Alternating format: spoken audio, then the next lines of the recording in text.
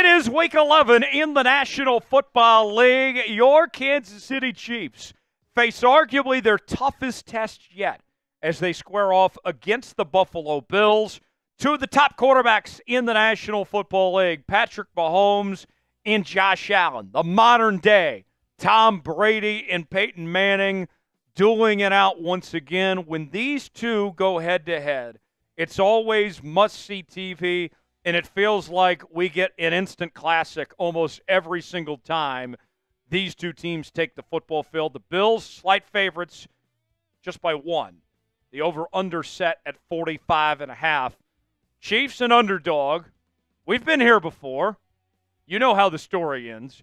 Patrick Mahomes, all-time, is 12-1-1 against the spread as an underdog. So here we are, folks. Chiefs are undefeated, and they're still doubting us. They still don't believe. They still don't think the Chiefs are going to win. Time to prove them wrong again. We'll go over my keys to victory coming up in just a bit. Break down the injury report, prediction at the end of today's show as well. If you're ready for Chiefs game day, get the chat rolling. Spam those C's in the chat. I want to see at least 300 C's in the comments section. If we get 300 C's, that guarantees victory. It's worked for us every time we've done this year. Why would it not work now? Get the C's rolling. We'll get started with today's show. At the time of this recording on Tuesday afternoon, here is what the Chiefs injury report looks like. Isiah Pacheco with the lower leg injury, questionable, coming back from injured reserve. JuJu Smith-Schuster with the hamstring injury, also questionable. Wayna Morris with the knee that got banged up last week against Denver, questionable. And Charles Omenihu coming back for the first time this season. We'll see if he plays or not with the knee injury. He is questionable as well. Overall, all things considered, not looking too shabby for the Chiefs on the injury front. Meanwhile, for the Bills, their newest weapon, Amari Cooper, dealing with a wrist injury. He is questionable. Reggie Gilliam, their fullback, with a hip injury. He is also questionable. Keon Coleman with a wrist injury as well. What is going on with the wrists? Everybody slitting their wrists in Buffalo or something here? My goodness. He is out. And then Dalton Kincaid, the tight end with a knee injury. He is questionable. So who on earth is Josh Allen going to throw the football to? That is a major question with some of his top targets potentially out this week. What's it going to take to beat the Buffalo Bills? Well, let's talk about their quarterback, Josh Allen. With him not having a whole lot of guys to throw to, this is a very important opportunity for the Kansas City Chiefs to force Josh Allen into making mistakes. We all know Josh Allen can turn the football over a lot, and he did a really good job of taking care of the football in the first 7 games of 2024 as he had no interceptions. And everybody was like, wow, did Josh Allen finally figure it out? Did he cut back on the turnovers? And then the last 3 games, the real Josh Allen showed up. 4 interceptions in the last 3 games. So Josh Allen starting to get back to his old self again, which is good timing for Kansas City as far as that goes.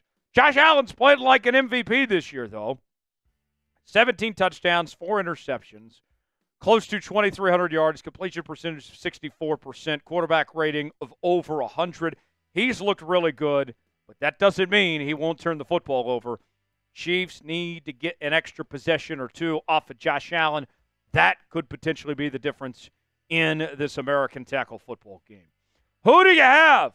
You going with the Chiefs or are you going with the Bills? Type KC for Chiefs. Type BUF, Buff, for the Buffalo Bills. Not Buff like Big Tex, though. Get your predictions in now. I'll give you my prediction coming up at the end of today's show. Folks, if you haven't already, you got to subscribe to the Kansas City Chiefs Report. We're closing in on 62,000 subscribers as we're bringing you daily news and rumors. We have our live shows every Tuesday. We have our watch parties on game days as well. This is your one-stop shop for all things Kansas City Chiefs. You need to subscribe. Whatever you do, subscribe to the channel. Sub for dubs. You want the Chiefs to win? Sub it up. Sub for dubs. YouTube.com/ChiefsTV for daily Chiefs coverage. Number 2. Going for dose here. Let Patrick Mahomes cook.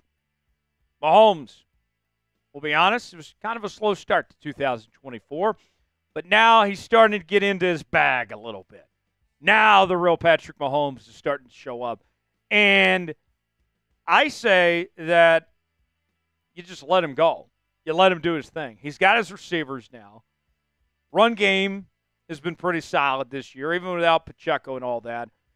I think that I don't even like saying this, but taking the training wheels off or, kind of holding back the offense, whatever, as Steve Sarkisian would say, all gas, no brakes.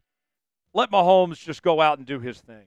First 7 games of this season, he had 9 interceptions. He was turning the ball over a lot. But I don't even necessarily blame Mahomes for that because look what he had to work with. He was trying to make plays and found himself trying to do a little bit too much. Now I think we sit here and say to ourselves, yeah, Mahomes has got his guys now. We don't have to worry about him doing too much. He's going to go out there and do his thing. No interceptions the last 2 games. We showed you the numbers from Josh Allen earlier. Isn't it interesting within the last couple of weeks, these 2 quarterbacks are starting to go 2 completely different directions? And we got the right one on our side, going the right direction right now. Mahomes this season so far, it's not MVP caliber like Josh Allen's is, but he's still having a good year.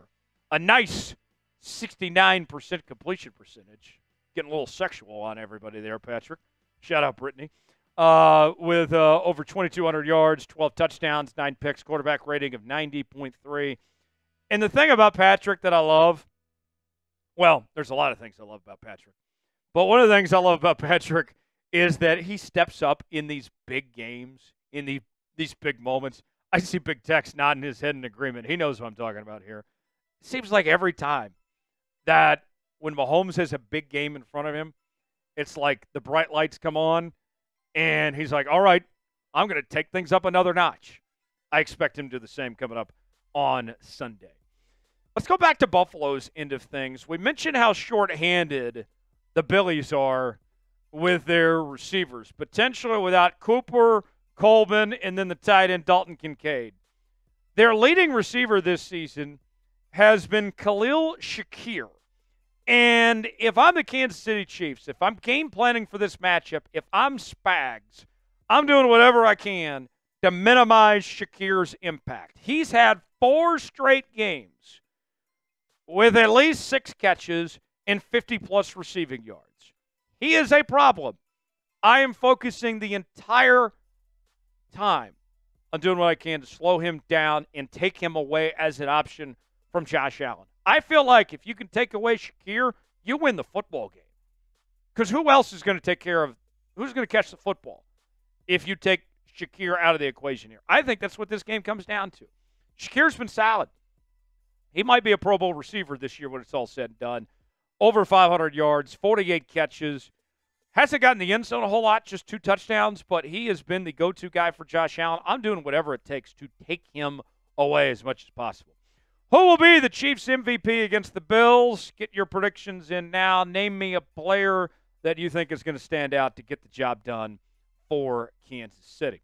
Let's tell you about today's sponsor. That is Prize Picks. Ever heard of them? Well, that's where I come in. Prize Picks is the place to go for the things that you're looking for in daily fantasy, folks. You choose 2 or more players on any given category. Get the choice of more or less, whether you're talking fantasy points in football, rebounds in basketball, goals in hockey, all sorts of different categories to choose from. Go to prizepicks.com/SaleItS, promo code SaleItS, and when you spend $5, they will give you $50 to spend for free. You don't even have to win. They get the money. Simple as that. Prizepicks.com/SaleItS, promo code SaleItS. Link is in the comments and description of today's video. Looking at Sunday, I'm going with Mahomes to have more than 240.5 passing yards. Going with Josh Allen to have less than 32.5 rushing yards. Going to keep him in the pocket as much as we can. And if I put $20 down, that turns into $60. Play along with me. PrizePicks.com/SaleItS. Promo code SaleItS. The link is in the comments and the description of today's video. PrizePicks, proud partner of the Chiefs Report. Let's feed DeAndre Hopkins. All right.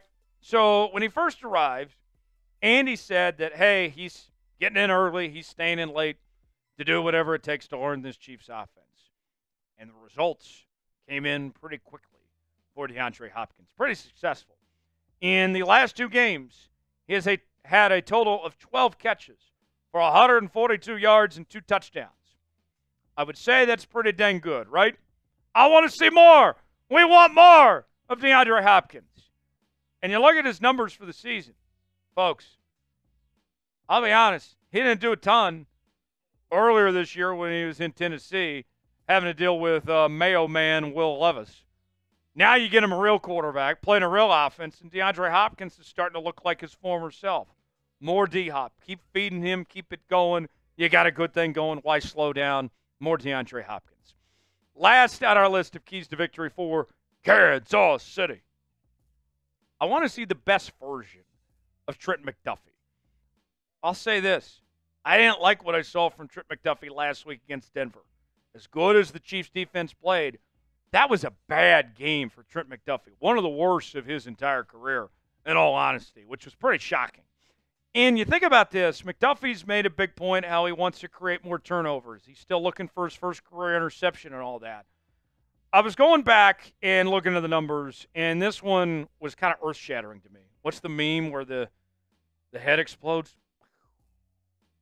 Trent McDuffie has not had a single turnover since the 2023 AFC Championship game against the Ravens when he had 1 fumble recovery. Now would be a great time to get that first career interception or to get a forced fumble or fumble recovery. Something, anything, please. Trent McDuffie. Now's the time to turn things around, get that first turnover. I'd love to see it. Outside of last week, McDuffie's had a pretty decent season. 34 total tackles, 5 pass breakups, 3 TFLs. But let's get back to the Trent McDuffie we all know and love. Let's see that come into fruition. Is that the word? Fruition this week against the Buffalo Bills. Do you believe in Trent McDuffie? I believe. Type B for believe. Type D for don't. Let us know in the comments section. To recap, our keys to victory for Kansas City. Got to force Josh Allen into making mistakes. Let Patrick Mahomes cook.